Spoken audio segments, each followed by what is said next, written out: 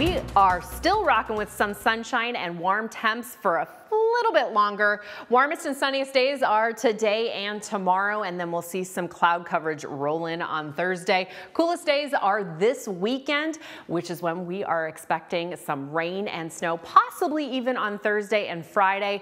Tonight, though, will be mostly clear, 25 to 35 for those lows.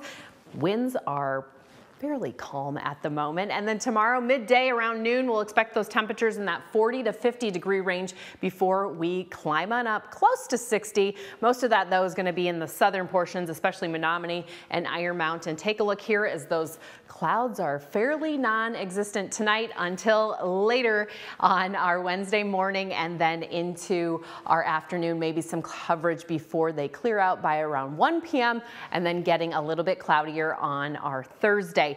Taking a look at our 7-day, we've got Pi Day on Thursday, mostly cloudy here in Marquette with a high of 39. Look at our temperatures cooling down this weekend into the 30s and even into next week.